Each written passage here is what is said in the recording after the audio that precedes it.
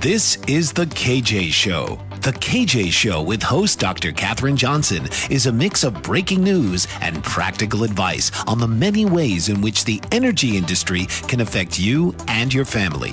Katherine will combine energy updates and conversations with leaders in the energy efficiency community. So please welcome your host, Dr. KJ.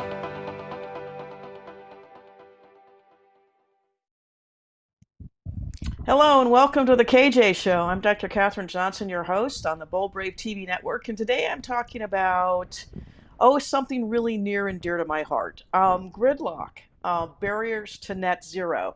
We keep talking about how we're going to have this brand new transition to net zero and we're going to electrify everything. There's only one problem. The electric grid isn't ready for it. Projects are in the queue waiting forever for regulatory approval. And frankly, with the demand for EV chargers, it's just going to basically cripple an already outdated system. So that's a preview of what's coming today in the show. But first, I always like to get started with some really fun stuff, as in breaking news, or you can't make this stuff up.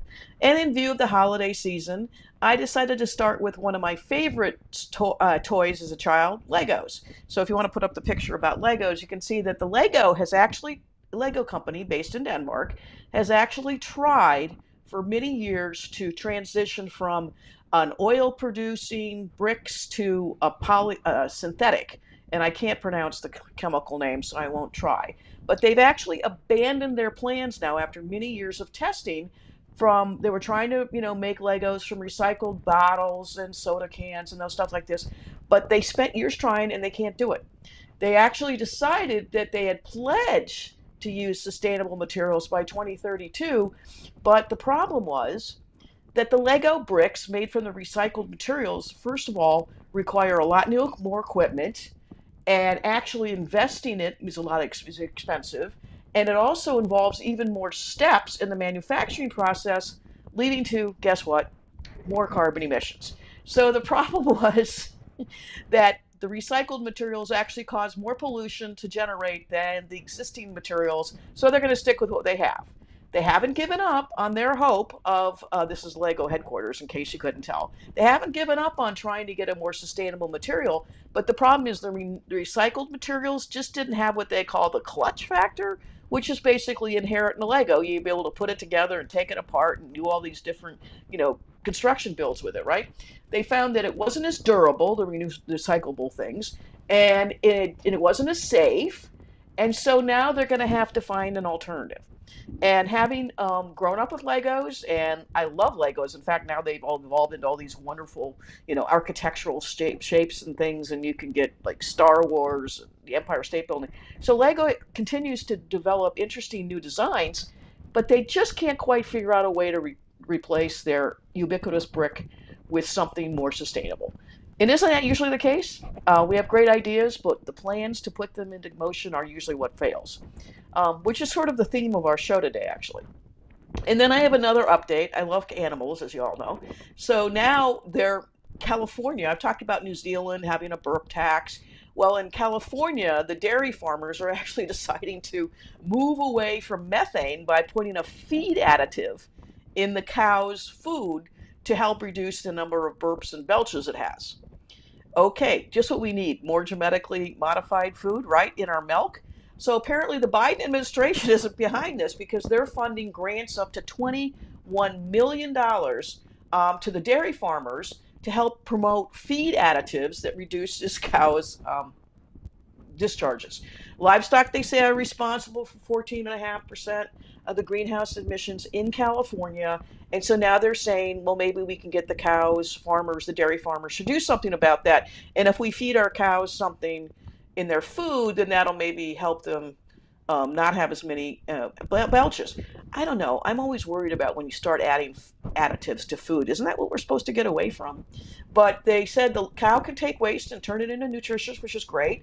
But the problem is that they're also realizing, and this is really, I guess, the ironic part of the story. They said they can reduce as much, they think they can reduce 300,000 metric tons of carbon by doing this food additive. It'll be a huge win. But the cooperatives farmers is voluntary. You know what they discovered? the farmers are more apt to do something if it's voluntary than if it's required. You think? The entire Energy Star program is voluntary, and it's been a real success story. So forcing you to do something is probably not a good approach, as opposed to giving the farmers money to do it on a voluntary basis. Who knew? But the White House says the grants are part of the $1 billion announced in its regional conservation partnership. So this is our IRA tax money helping to feed cows additives so they won't belch quite as much. Again, you cannot make this stuff up. And then the other thing that's really scary to me is that there's now something, and I actually read a couple stories on this, is that now there's a new travel passport that says that actually you now have this travel agency called Intrepid is now going to think that they need to issue carbon passports. Now, is anybody else concerned about the notion of free Big Brother telling us how often we can fly, and more importantly, where we can fly? So some ideas have floated this carbon passports as a way to combat climate change. We could also just not have all these people fly to COP28 in their private jets too, right? The jet fuel burned to keep a plane running is a source of CO2 emissions, according to an Oxford study, yes, and they now have contributed to what they believe human-caused global warming. Something I'm not going to debate today. But one of the most extreme solutions is that they now said that maybe we can start limiting travelers to how many times they can fly per year, and when they can fly, and where they can fly. This sounds an awful lot like a socialist government, right? The one extreme solution has been the climate activists have floated the idea of a carbon passport that holds that tells how many times you've flown during the year, and if you pass a certain threshold, you aren't allowed to fly anymore. Well, gee, I'd be out of luck. A new report also says that the personal carbon allowances are a likely scenario as climate change gets worse. Oh, that's kind of scary. So these allowances would manifest as passports to force people to ration their carbon in line with travel guidelines. In fact, they'll also start limiting when you can visit Holland or the Maldives and how long you can stay there and where you can go. So this is a story that I'll want to explore further in future episodes, but it's a really scary idea that not only are they coming for our cows, they're also trying to prevent us from flying where we go on our vacations or for business travel. But that doesn't seem to stop John Kerry. That doesn't. This is the KJ Show on the Bold Brave TV network. I'm Dr. Katherine Johnson, your host, and I'll be right back. What if there were a super tiny device that could diagnose the brain and is smaller than a single human hair? What if you could see inside the brain to help an epilepsy patient during surgery or to help the fight against Parkinson's disease? Dr. Patricia Broderick is proud to announce the Broderick Probe, a biomedical and electronic breakthrough. Imagine a probe to help with the understanding and potential cure of brain-related diseases. To learn more, listen live to the Easy Sense radio show with host Dr. Broderick, Wednesdays 7 p.m. Eastern on the Bold Brave Media Network and TuneIn Radio. And to help support the Broderick Foundation, please go to EasySense.com and learn how, with your help, we can fight these horrific brain disorders. That's EasySense.com to learn more and help support the Broderick Foundation. Author, radio show host, and coach John M. Hawkins reveals strategies to help gain perspective, build confidence, find clarity, achieve goals. John M. Hawkins' new book, Coached to Greatness, Unlock Your Full Potential with Limitless Growth, published by iUniverse.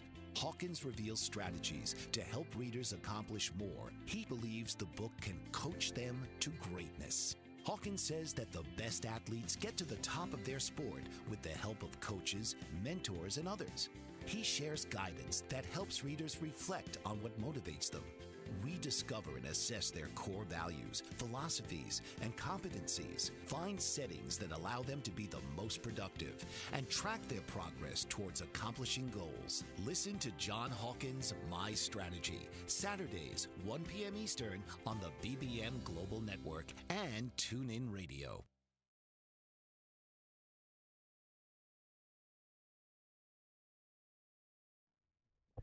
And welcome back to the KJ Show on the Bold Brave TV network. I'm Dr. Katherine Johnson, your host. And today I'm talking about this continuing issues with gridlock and how the grid, the American grid, is really becoming a stumbling block to these goals that Biden has set forth for a net zero economy.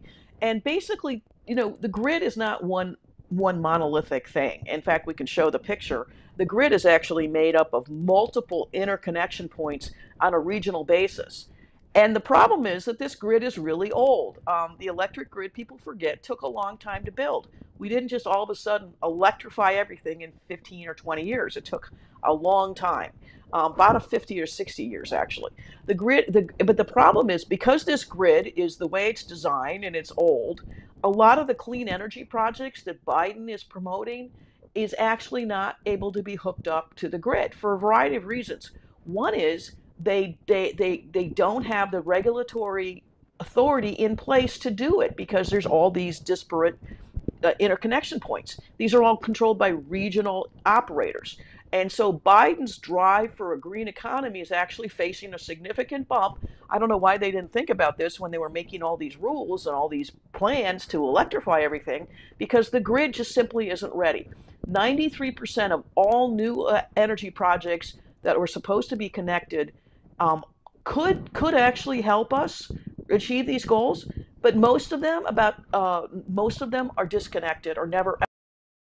And if they aren't hooked up, then we don't have the power they need, right? So the grid is really critical to this green energy revolution that we keep talking about. So I could take the grid down. A study found that between 2000 and 2016, 72% of the grid connection requests for like renewable energy projects, wind and solar, were actually eventually withdrawn because it went from 19 months, a little under 2 years, to almost 4 years to work through all the red tape to get these projects connected to the grid in this particular regional area. 23% of the projects make it through the queue, and that makes it obviously very difficult for the independent grid operators to make a profit. They want to put up a wind farm, but they can't connect it to the grid, and they think that they're going to get money out of it, and then there's regulatory pushback, and it never happens. So they lose money. So expert says one of the problems is part of the infrastructure is the regulations that are given, which prompt developers to flood it with requests and then withdraw them. And then the other problem is that they're saying that there's a growing number of weather events. They think it's caused by man-made global warming. We can agree to disagree on that point, but their weather is changing, and weather does do that. But so the fact that we've had more storms and weather-related outages have also created more pressure on the grid too. So whether it's climate change or not, the point is the weather is creating stress on the grid and more outages. And last summer, California actually told its citizens to conserve energy to save the grid because there was too much demand on the grid. And then households are actually experiencing about 7 hours of outages a year on average, which, is not good. I'm in the electric utility world, and that's not a good figure. Electric utilities strive to have hardly any outages, but storms happen, volcanoes, wind, hurricanes, things happen, right? Beyond our control. So the problem is that we have outages caused by weather, which may or may not be getting worse, and we have an old ancient grid. And now we're starting to increase the demand on the grid through electric chargers and all these other increases to the grid, to the American usage. America will need additional electricity generation, but we just don't have it because the grid isn't working. One of the consultants for grid strategies told Newsweek magazine the number one reason for the delays in the interconnection queue is the wait list is for projects to be connected and limited transmission. So you have all these ideas, all these folks and capitalists trying to connect to the grid, but they can't because it's a regulated monopoly with a lot of bureaucracy associated to it. And also, rightly so, I mean, the grid is really important, and obviously we need a good grid for security, if nothing else, but now we are overwhelming it with these increased demands. So you have hundreds of different project developers trying to use whatever capacity there is and apply for interconnection for the utility, and they usually can't get those approved, those requests approved. Researchers at Princeton University, this is another issue, pointed out that for the U.S. to meet its net zero goals, we need to triple our transmission capacity. So we have to triple the transmission capacity we have to build the electric grid, but we can't do that because we don't have the regulatory ability in place, and the current projects, most of them are withdrawn. I don't understand how this is a reasonable solution to our energy issues. A report by Grid Strategy found grid congestion cost $13 billion and will continue to arise. And more important, attempting to plan the grid transmission system through the connection process doesn't make sense, according to this grid expert. And he said that in order for us to have a grid that works, then we're going to have to triple the ability, which means we're going to have to invest somewhere, I love these estimates, somewhere between 2.9 to more than 50 billion by 2030. So between 3 million and 50 billion, 3 billion and 50 billion. That's a big range, right? And this is on top of all the other costs that I've talked about in previous shows about the mammoth expenses it takes to build electric grids and to develop wind farms and develop solar arrays. So, that's another couple $1 billion at least, probably more. So this is a problem. And then my favorite thing that I found, and I've talked about carbon capture storage before in previous shows. Well, apparently Biden thinks that that's a solution to help, reduce emissions. And they want to start promoting, the administration wants to start promoting carbon capture storage, right?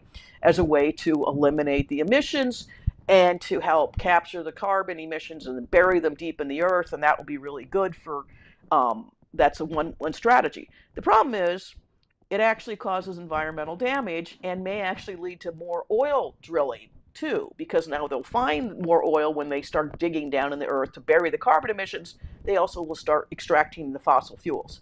So how does that make sense? It doesn't. But then again, we have a lot of problems and challenges ahead of us, and certainly an outdated grid that will take up to 50 billion to fix is one of them. I'm Dr. Katherine Johnson, your host. You're watching the KJ Show on the Bold Brave TV network, and I'll be right back. What if there were a super tiny device that could diagnose the brain and is smaller than a single human hair? What if you could see inside the brain to help an epilepsy patient during surgery or to help the fight against Parkinson's disease?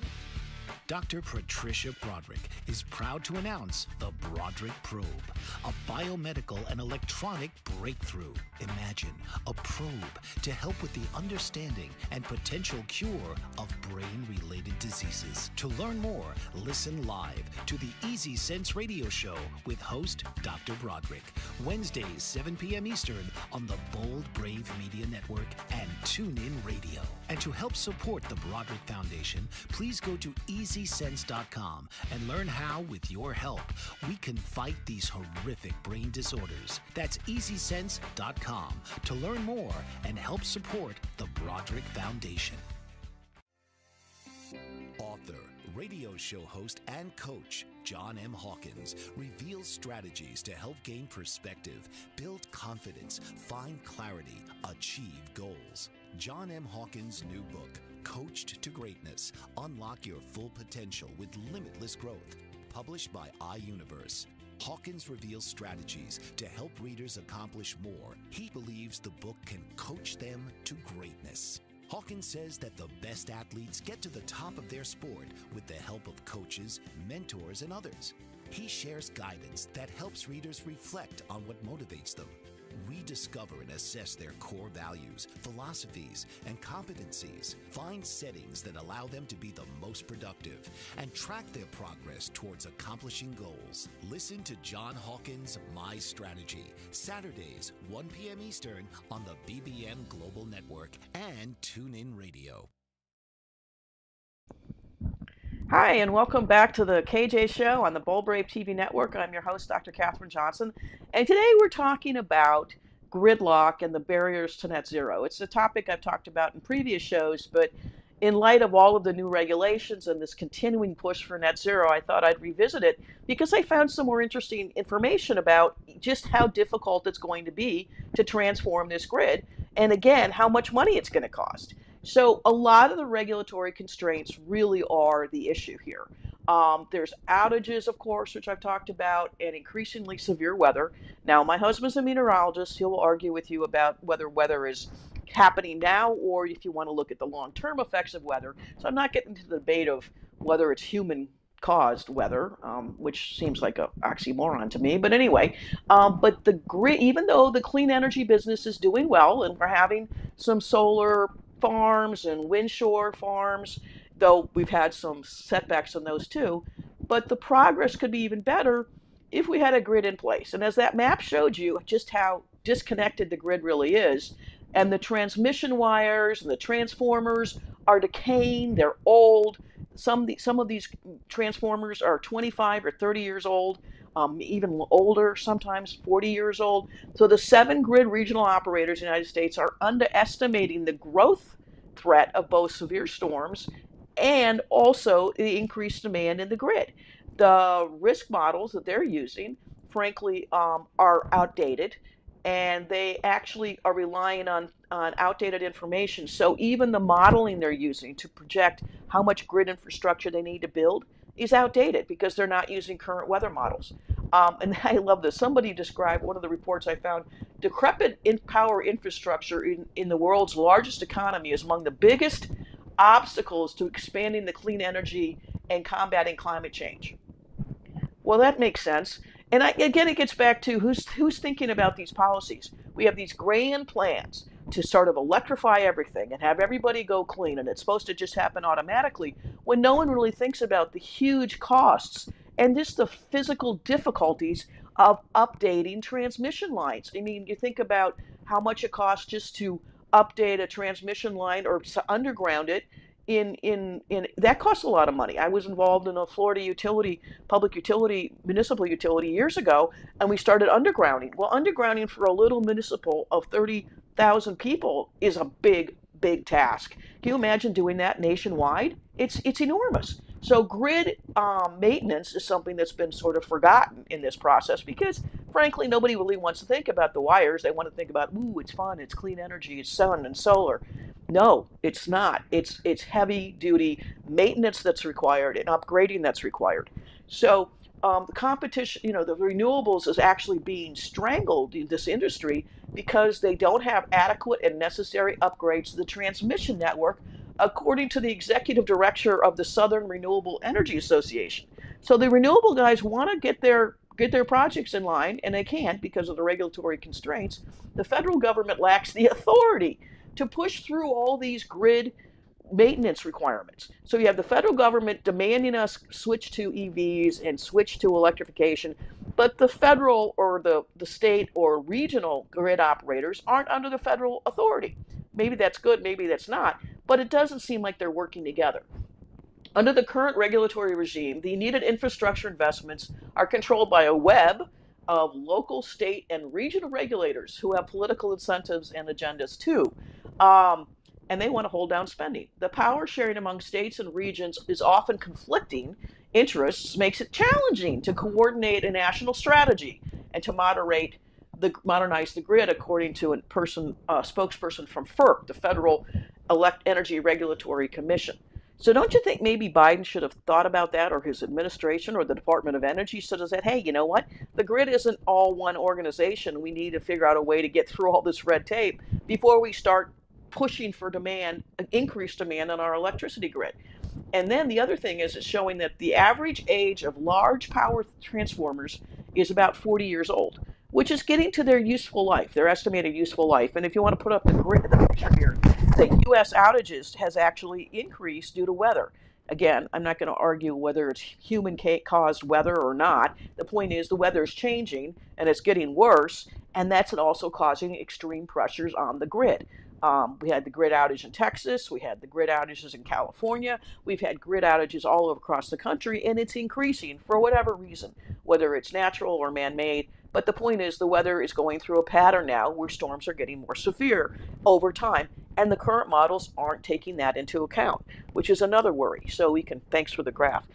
So this consultancy group, Marsh McLennan, estimates that more than 140,000 miles of grid transmission lines will need to be replaced by 2050. 140,000. That's a lot. That's the United States back and forth a few times, right? And this cost went from 50 billion. This Marsh McLennan is saying it's actually going to be $700 billion to replace the transmission lines, and to fix all of the upgrades needed to maintain a transmission capable of dealing with the nation's future power needs. Princeton went back and said, well, it may take $1 billion. Well, it might take $1 trillion. So again, we're looking at an awful lot of money. It doesn't really matter if it's 50 billion, 700 billion, or $1 trillion. It's money that's coming from us, and it's not going to, and we need to invest in that. Now, we have a hard enough time getting money to build infrastructure for roads, right? How and where is the money coming for this infrastructure for the grid replacement and the grid upgrades? Well, it comes from the utilities, but those are the ratepayers. That's us again. And this is something that is a monumental task that I don't think anyone's really considered in this push for a clean, green economy. The responsibility for grid maintenance, upgrades, and interrelated connections is shared among state and local governments. So here's what the problem is. No one's in charge. There's no one in charge of this grid expansion, this grid upgrade effort, because it's all these different interconnectors that work together to sell electrons across the United States. And it says because the operators have little independent power over modernization, rather they simply are associations. The system is failing because none of these players individually have the power or the responsibility to basically solve the problem, to maintain the grid in the national interest. Well, that's scary too. So the administration's climate agenda would add more wind and solar and to a creaky grid, but that just creates the transmission problems and makes it worse. So even though we have these technologies, we don't have the ability to get them to have them actually connect to the grid and provide power. In fact, this is one of the few comments I thought from John Kerry was really amusing. He said basically, we can send a rover to Mars, but we can't send an electron to California from New York. And that is absolutely true. So there's not ability right now for America to have efficient transmission network in the electric grid. So how are we going to get to net zero? How are we going to reach all these ambitious goals? The answer is I don't think we can. And the cost is, again, astronomical. So it just tells me that there's this rush to green energy, but there's no real thinking or no plans in place. There's no strategic planning. It's all tactics. There's no strategy. And that isn't really a good approach to run the company, run the country, or even, run our national grid, our electric grid. It's a little scary to me. I'm Dr. Katherine Johnson, your host on the Bold Brave TV network. You're watching The KJ Show, and I'll be right back. What if there were a super tiny device that could diagnose the brain and is smaller than a single human hair? What if you could see inside the brain to help an epilepsy patient during surgery or to help the fight against Parkinson's disease? Dr. Patricia Broderick is proud to announce the Broderick Probe, a biomedical and electronic breakthrough. Imagine a probe to help with the understanding and potential cure of brain-related diseases. To learn more, listen live to the Easy Sense radio show with host Dr. Broderick, Wednesdays 7 p.m. Eastern on the Bold Brave Media Network and TuneIn Radio. And to help support the Broderick Foundation, please go to EasySense.com and learn how, with your help, we can fight these horrific brain disorders. That's EasySense.com to learn more and help support the Broderick Foundation. Author, radio show host, and coach John M. Hawkins reveals strategies to help gain perspective, build confidence, find clarity, achieve goals. John M. Hawkins' new book, Coached to Greatness, Unlock Your Full Potential with Limitless Growth, published by iUniverse.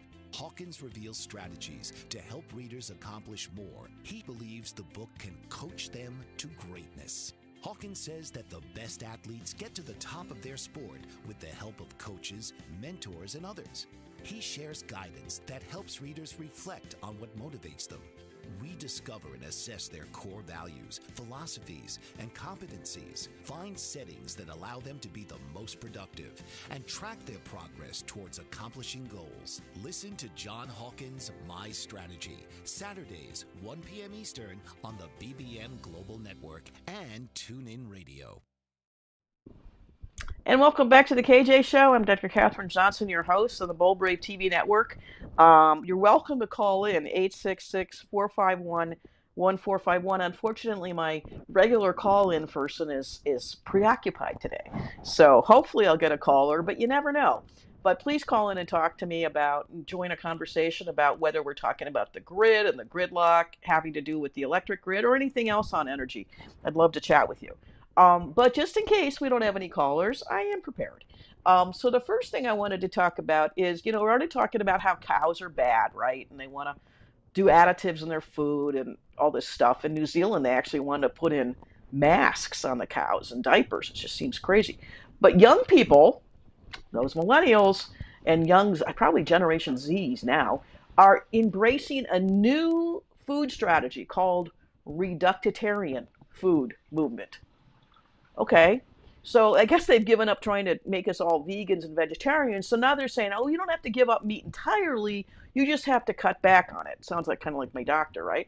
The mission of the Reductitarian Foundation is, according to the association website, to improve human health, protect the environment, and spare farm animals from cruelty by reducing societal consumption of animal products. Sounds great, sounds noble, but is it really sensible? Well, that's a whole other thing, right? So why is eating less meat important? Well, that's a good question. And apparently these reductitarians are all over it. They're saying the overconsumption of meat, eggs, and dairy is destroying the environment, causing poor treatment of animals, promoting major health risks, and contributing to the global crisis like world hunger. Okay, I don't really see the logical thing with global world hunger and eating meat, but okay, we'll let them go with that. But this is, again, I love it when the youngsters try to tell the older folks what we should do and blame us for bad decisions that they didn't, that we're forcing them to make. Many people, particularly younger people, are switching to low meat diets, and according to one study, young people are considering the environmental impact of their menu choices more than those in the older generation. Conversely, men aged 50 to 65 are responsible for 50% of the total beef consumption in the United States, with devastating impacts for their health and the health of our planet. Okay, I also want to point out that I covered a similar story a few weeks ago when Greta Thunberg was advocating how the boomers have actually created this havoc and created all these problems and are creating climate change. But when they started to look at it, the young people were actually doing less to reduce their climate footprints compared to the older folks who actually think more about recycling and are actually take more care and understanding because, frankly, we read labels and we think and we have experience and I don't like being told by a 20-year-old what I should or shouldn't eat. So I just think this is one of those, again, a good intentions run amok, where we have these youngins lecturing to us about what we should eat and how we should eat it when, frankly, we need a well-balanced diet. In fact, a lot of the research that I've done in the show, and I've talked about it previously, has experienced that the vegan and vegetarian diets are actually not very healthy at all and actually may cause, wait for it, more global emissions than other types of food. And oh, by the way, plants have feelings, so maybe we're not supposed to eat plants either. I believe in having a well-rounded economy, which includes selling dairy, meat, eggs, cheese. That's just part of the reason God gave us cows and sheep, and those are sort of what I think of. And if you don't want to eat meat, that's great, but you don't have to force an entire generation to give it up. I always like it when they lecture us, right? They know best. Whatever happened to Father Knows Best, right? Oh, that was the 1950s paternalistic show. I know. Except the ironic thing is he never knew anything. And so eat less meat is also the message for the rich world, first world. So they're also telling the first world people, us Americans, 50% of us eating all the meat, that the first net zero plan is, really to save the planet. The first world, all the developed countries should stop eating meat. The world's most developed nations should be told to curb their excessive appetite for meat as part of a comprehensive approach to bring the global agri-food industry into line with the Paris Climate Agreement. So to meet our goals, which, by the way, we aren't going to be able to do, we need to stop eating meat. Nations that overconsume meat, I love it, will be advised to limit their intake, while developing countries who are under consumption of meat adds to nutrition challenges. See, you do need meat. It needs to improve livestock farming. Great, yeah, I think that we do need to improve livestock farming in the undeveloped world. And from farm to fork, food systems account for a third of the global greenhouse gas emissions, and much of that is limited to livestock farming. And though it's non-binding, the FAO is expected to inform policy and investments. The problem is you can't really tell rich people what to do, or rich Americans what to do. The guidance on meat, though, is intended to send a clear message to governments, but politicians in richer nations probably aren't going to go along with it. Do you really think the French are going to go along with not eating meat, or the Germans?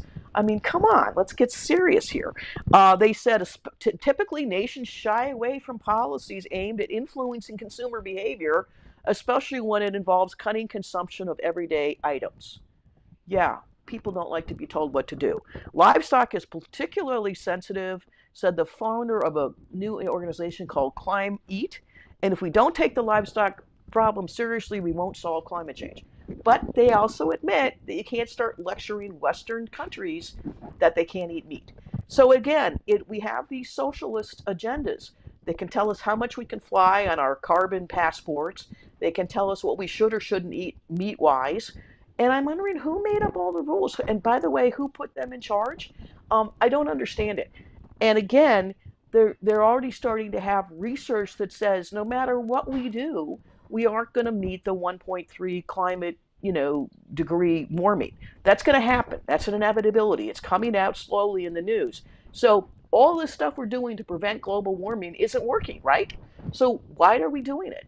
And if it isn't working, and I think the Earth's been warmer than it has in the past too, and the Earth didn't explode, it warms and cools, warms and cools. So the problem I have is that I really don't like it when people, organizations, under the guise of telling us how to behave, end up telling us what we can do, where we can fly, what we can eat, and how that's all supposed to be wrapped up into this global climate change issue. But at the end of the day, it isn't going to solve the problem. And more fundamentally, we have other problems to think about. We have problems about just simply building a grid that can handle the increased demand. So, which I'm going to talk about next. So I'm sorry no one called in today, but hopefully you're enjoying the show. I'm Dr. Katherine Johnson, your host on the Bold Brave TV network on the KJ Show, and I'll be right back.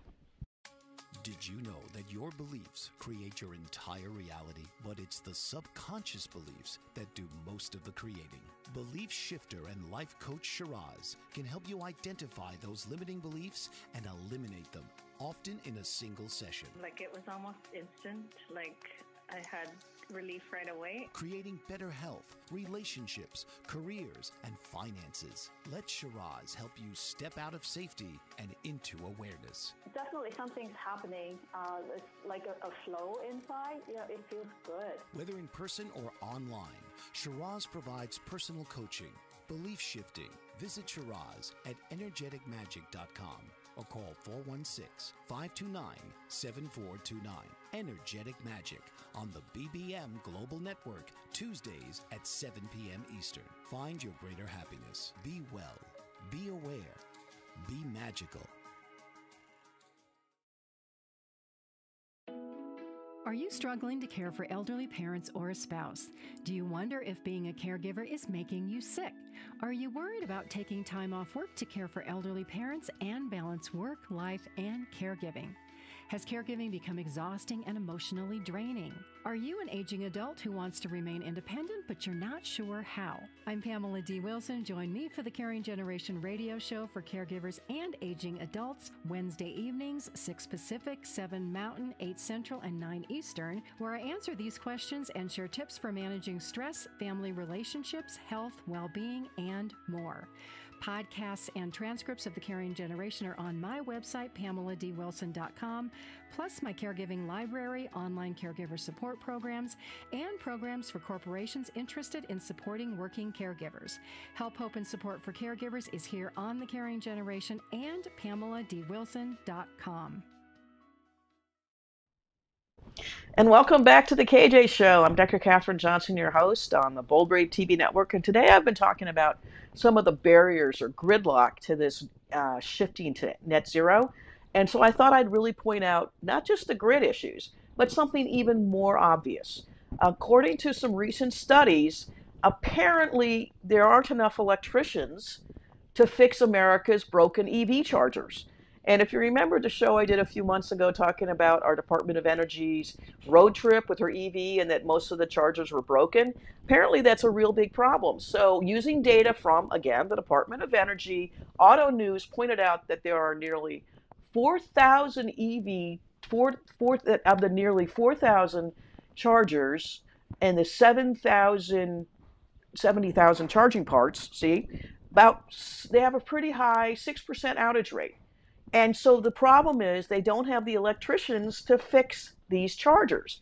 They finding a high-level electrician called a journeyman who is specifically trained on EV chargers is a significant challenge. So not only do we have a broken grid, we have a shortage of skilled electricians to fix the EV chargers that are charging stations that are out not working. So this Trout Electric's president said, if you came to me right now and a journeyman that's been in the EV charging industry for the last couple of years, he or she'd be hired on the spot. So our wonderful EV push, the DOE is projecting that the U.S. will need 142,000 more certified electricians by 2030. But the problem is the labor pool of electricians is expected to shrink 14%. So electricians are retiring. The baby boomers are saying, okay, I'm done. And they're not getting trained on EV charging stations. So even among electricians that can do the job, many aren't certified to work on EV installations. In fact, in the electric industry, there's always been a shortage of good, competent electricians. I mean, that's one of the things the electricians are really important to the electric industry. Well, they're becoming even more important, and they're not even getting the training, or there's not enough training to train them on how to fix these chargers. One startup company called Charger Help is working to help, increase this gap through workforce education, and that's terrific. And being an electrician is an important and necessary trade, and we need more of them. But it's going to delay the lack of electricians. It's going to delay the EV transition more. So not only do we have a decrepit grid, we don't have enough infrastructure of people to do the job. One of the governments, they said the government's aggressive push to electrify the transportation sector is based on the premise that we'll help the environment. However, what they haven't really thought about is they don't have enough workers to do it, and also the fact that when you start looking at the life cycle of the electric car versus internal combustion engine car, they're realizing that actually it isn't as good as you thought. That actually internal combustion engines generate less carbon emissions over their life cycle than an electric car, because the electric car uses the rare earth minerals. So electric cars aren't necessarily good for the environment either. That's another story that's come out. So they think that in order to get enough electric chargers in the system, it's going to take, now I already said it takes about $700 to $1 trillion to update the infrastructure and the grid. Well, it's going to take another $127 billion to install 28 million chargers by 2030, according to NREL. Again, where's all this money coming from? And a new report from National Renewable Energy Lab said 30 million to 42 million electrical vehicles are going to be on the road, but they don't have the chargers in place, which creates range anxiety. And the widespread build-out has to focus on homes and multifamily residents. The problem is that apartment buildings are preventing putting up electric EV chargers for safety reasons. And the mid-adoption scenario of 33 million plug-in vehicles will require 26 million more. I have a caller from Honolulu. Oh, come on in. If you want to call, join the call. Hello? Yes, I had a Hi there. quick observation, if you don't mind. It's Carla. Hello. What's your Yeah, observation, sir? I was going to say most of the electric cars that are sold in the United States are in sunny states, and there's Yes. not that many in states where it snows or it's really cold. So I was wondering this year maybe you keep an eye on those statistics telling you how many cars got stuck in the snow on the highways and freeways this year. That's a great point. Thank you, and you're absolutely right, because they've done studies that electric vehicles' ability, their range declines in cold weather, and they do get stranded in the snowy. They can't start in the snow. In fact, I saw a really funny picture where this guy in Finland was trying to use a toaster to warm up his EV battery, and he actually ended up having the car catch on fire. So, and Finland obviously has a lot of snow. So that's a really excellent point. Thank you for pointing that out. Appreciate that. Have a good day. Bye. Have you a good day. Thank you so much. So it's true. By an electric car dealerships, 400 of them have dropped out of selling electric vehicles because they just can't sell them. So the caller makes a good point about the fact that they don't work well. And they also said Merry Christmas. Merry Christmas to you. The study said that we're going to need to. So just to kind of recap, we have a grid that isn't ready, and we have electric charger systems that aren't ready, and we still are pushing forward with these goals. That doesn't sound like a well thought out, conceived plan to me. They said that these other studies, and these are from national laboratories, these are not my opinions. These are studies funded by the federal government who's saying we need 28 million chargers, but we don't have the money and the infrastructure to do it. We don't have the electricians to fix them, and we're going to need to continue to work together, they say. But, we really, Americans right now, we're not necessarily working together, and we're certainly not united in this green energy push politically. So the NREL study said the cumulative capital investment will, again, be between 53 and 127 billion, more money. And of that, they need different charger levels. There's level 1, there's level 2. It isn't just one, it's kind of like the different fuel grades. So not all electric chargers are created equal. There's also different charging, whether fast charging or slow charging, and slow charging takes all night. And then the other problem is there's a regulatory problem because only electric utilities are allowed to sell on a per kilowatt basis. So these electric charger stations are actually running into regulatory roadblocks. They can't operate because they're not licensed to sell electricity on a per kilowatt basis because they're not a utility. So the whole point was there's a lot of, good, grandiose plans, aspirational plans to reach net zero, but we don't have the infrastructure, we don't have the money, we don't have the workforce, we don't have a strategic plan in place to get us there, and certainly not by 2050. And again, it's not me saying this. It's government labs, it's experts in the field, it's folks in the field like electricians who are telling us we're not ready, and I don't know if we're going to be anytime soon. But I'm Dr. Katherine Johnson. You're watching the Bold Brave TV network on The KJ Show, and I'll be right back. What if there were a super tiny device that could diagnose the brain and is smaller than a single human hair? What if you could see inside the brain to help an epilepsy patient during surgery or to help the fight against Parkinson's disease? Dr. Patricia Broderick is proud to announce the Broderick Probe, a biomedical and electronic breakthrough. Imagine a probe to help with the understanding and potential cure of brain-related diseases. To learn more, listen live to the Easy Sense Radio Show with host Dr. Broderick, Wednesdays 7 p.m. Eastern on the Bold Brave Media Network and TuneIn Radio. And to help support the Broderick Foundation, please go to EasySense.com and learn how, with your help, we can fight these horrific brain disorders. That's EasySense.com to learn more and help support the Broderick Foundation. Author, radio show host, and coach John M. Hawkins reveals strategies to help gain perspective, build confidence, find clarity, achieve goals. John M. Hawkins' new book, Coached to Greatness, Unlock Your Full Potential with Limitless Growth, published by iUniverse.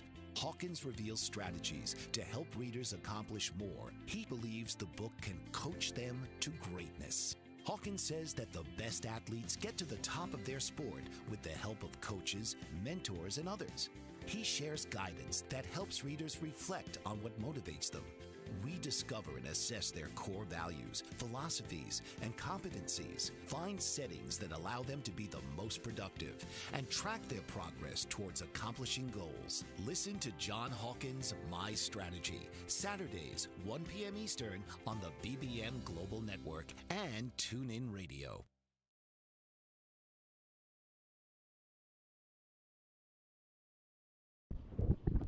And welcome back to the KJ Show. I'm Dr. Katherine Johnson, your host on the Bold Brave TV network. And the last caller did say Merry Christmas, but we cut him off. So actually, it's a nice segue into this fun final segment, because today is St. Nicholas Day, which is near and dear to our heart because my youngest son is named Nicholas. And so when he started showing up years ago, we actually started celebrating St. Nicholas Day, which is basically the original version of Santa Claus. He was a 4th century saint, and he lived somewhere between Turkey and Greece. And actually, my daughter and I went to visit his hometown, and he is the patron saint not only of children but also of sailors. And so it's kind of fun when we were in Turkey at the time, because Turkey and Greece sort of changed their geography. So I'm in Turkey at this conference, and I go and visit St. Nicholas's home birth site, and there's Santa Clauses everywhere, and it's like, okay.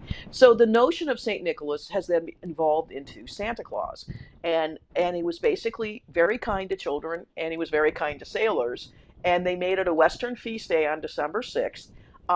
Because he was associated with the festival of Christmas in many countries. And in Europe, in St. Nicholas Day, you put your shoes out in front of your bedroom, and if you're a good little child, you'll get candy. So my kids loved St. Nicholas Day, and I never knew they had so many shoes, because we were putting in candy in all these different shoes, right? But they had to be good, so they were good for the time it took to get their St. Nicholas candy, for sure. The Dutch colonists are the immigrants are the ones that took the notion of St. Nicholas back to New York, or New Amsterdam at the time, now New York City, and the American colonies in the 17th century adopted it and then became Santa Claus. And he was a kindly old man who was also linked back to the Nordic festivals, because there's Nordic fables too, which is why Santa Claus supposedly, no, Santa Claus does live in Finland. There's Santa Claus Village, and there's actually, you can visit Santa Claus Village. And there's also, I swear, Santa Claus goes fishing in Minnesota in August, because we saw him. But the legend of a kindly old man who, punishes naughty children and gives good children presents. So that has become the image of St. Nicholas and Santa Claus United States. So, I really think that we have to get back to, yes, Santa Claus is a great symbol for loving children, but we also have to remember that he was a saint, which meant he was a Christian, and he was actually tortured. St. Nicholas was tortured for his faith before he fled back to his hometown. So Christianity, we need to focus on Santa Claus wasn't just about giving presents, but he was also about celebrating the birth of Christ, which is the whole notion of Christmas, right? But I thought it was really fun having our own little Nicholas in the family, not necessarily our own Saint Nicholas, but a Nicholas nonetheless. And it is really wonderful when we see how these stories get passed from Europe to the United States and then become part of our American culture as well. And in Europe, it's Père Noël in France and Father Christmas in England. And it's just, to me, if we don't focus on the materialism, but we focus on the joy of having children sort of understand the real meaning behind Christmas, of joy and giving and being thankful for all of our blessings, and praying for peace on earth. Again, it would be a really good thing if we could have peace on earth, especially now. And I said, since it's the Christmas season, I am going to plug my book, Grit and Granite. And actually, I grew up in a Scandinavian household, and Christmas is, described in very rich detail, a kind of childhood Christmases I had, because my mother was Swedish and loved Christmas, and did Christmas over the top. In fact, in our family, it takes us 2 to 3 days to finish celebrating Christmas, because we do 12 days of Christmas. So everybody gets 12 presents the first Christmas Eve, and then Christmas Day, and it goes on and on and on. But again, it isn't about giving the presents so much. It's about sharing the love and joy of our families together and celebrating the light in the midst of the darkest part of the year. So so if you want a Christmas present, you can get it on. You can get Grit and Granite on Amazon. You can get it on Audible. It's wherever fine bookstores are sold. And lastly, I want to make a plug for my newsletter. It seems to be getting some traction here. It's Substack. It's Katherine Johnson at Substack.com. It covers the same topics that we have her on the show, but it's a 2 to 3 minute read, and it updates the information, and it also provides some more interesting perspectives that we can't always get into on the show. So I hope you have a happy holiday season. I'll be back next week with another fun show. But I wanted to thank you again for joining us today, and wish all of you a very happy St. Nicholas Day. This has been The KJ Show. Tune in next week as Katherine shares her insights to current changes in the energy industry while drawing on her experience as an energy efficiency consultant for the past 30 years. Right here on The KJ Show.